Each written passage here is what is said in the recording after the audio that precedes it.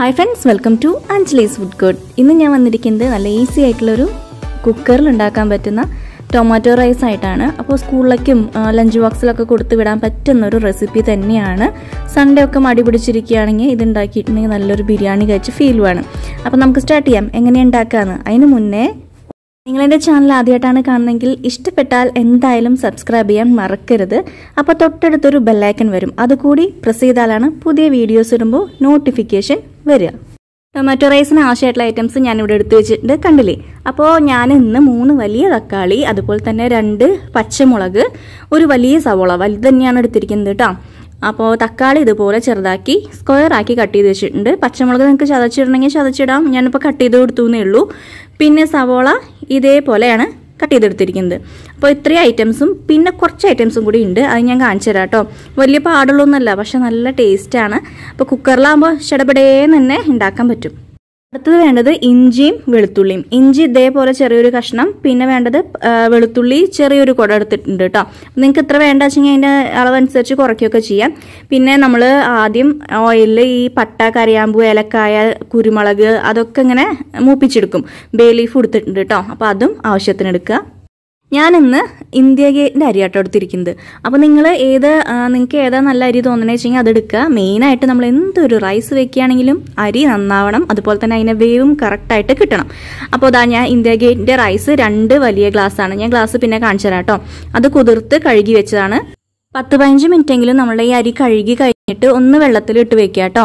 അപ്പോൾ അത് നല്ലതാണ്, നമ്മൾ അരിയുടെ വേവ് കറക്റ്റായി കിട്ടാനും.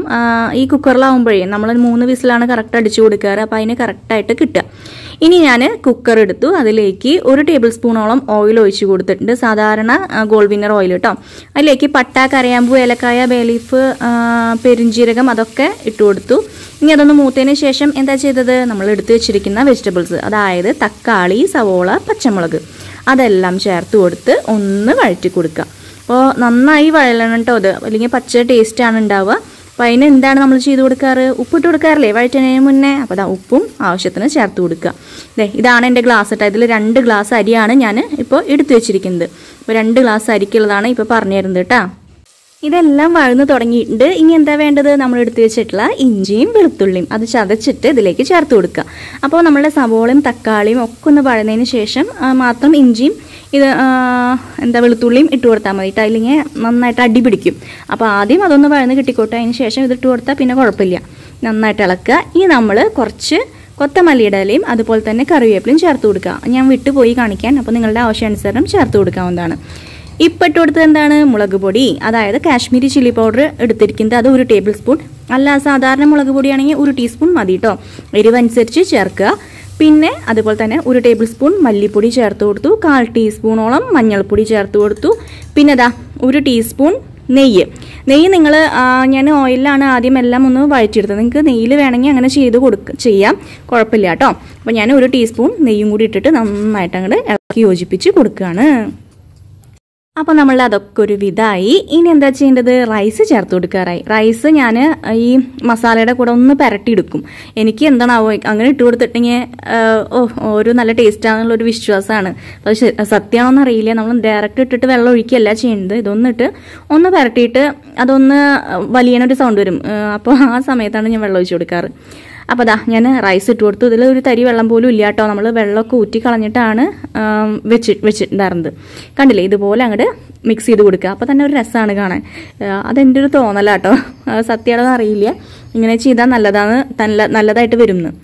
അപ്പോൾ ഇനി കറക്റ്റ് വെള്ളം അളന്ന് ഒഴിക്കുകയാണ്. 2 ഗ്ലാസ്സിന് ഞാൻ 3.25 ഗ്ലാസ് വെള്ളമാണ് ഒഴിച്ച് കൊടുത്തത്. തക്കാളിയിൽ നിന്ന് വെള്ളം കുറച്ച് ഇറങ്ങി, അപ്പോൾ അധികം വെള്ളം ഇങ്ങനെ കൊഴുകൊഴാന്നിരിക്കും. അപ്പോൾ അതുകൊണ്ടാണ് ഞാൻ അത്ര വെള്ളം എടുത്തത്. ശരിക്കും ഡബിൾ എന്നാണ് പറയുക, 1 അരിക്ക് 2 ഗ്ലാസ് വെള്ളം എന്നാണ് പറയുക.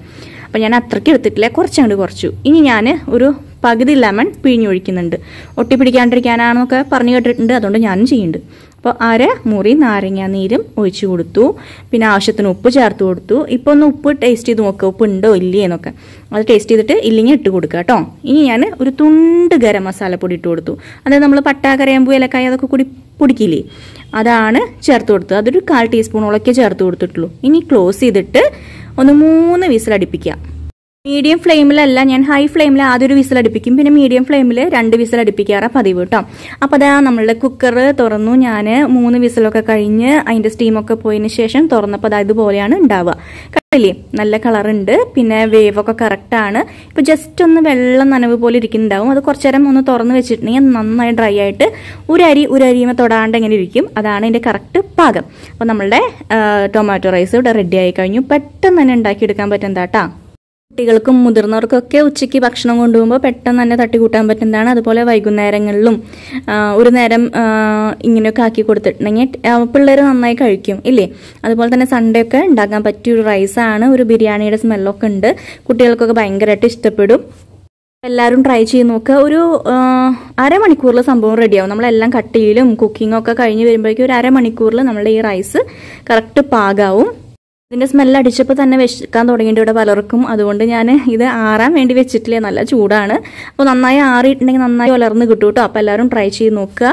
ഞങ്ങൾ ഇതിൻ്റെ കൂടെ കഴിക്കാറുള്ളത് നമ്മളുടെ തൈരും സവോളയും പച്ചമുളകും ഒക്കെ മിക്സ് ചെയ്തിട്ട് ഒരു റൈത്ത ഉണ്ടാക്കില്ലേ, അതാട്ടോ. പിന്നെ അച്ചാർ നല്ലതാണ്, ബുൾസൈയുടെ കൂടെ നല്ല കോമ്പിനേഷനാണ്. പപ്പടം ഉണ്ടെങ്കിൽ കേമായി. അപ്പോൾ ശരി, പുതിയ റെസിപ്പി ആയിട്ട് വേഗം തന്നെ വരുന്നതായിരിക്കും. പതിവ് പോലെ കമൻറ്റ് ചെയ്യുക, ലൈക്ക് ചെയ്യുക, ഷെയർ ചെയ്യുക, സബ്സ്ക്രൈബ് ചെയ്യാത്തവർ സബ്സ്ക്രൈബ് ചെയ്യുക. അപ്പോൾ ടാറ്റാ, താങ്ക് യു.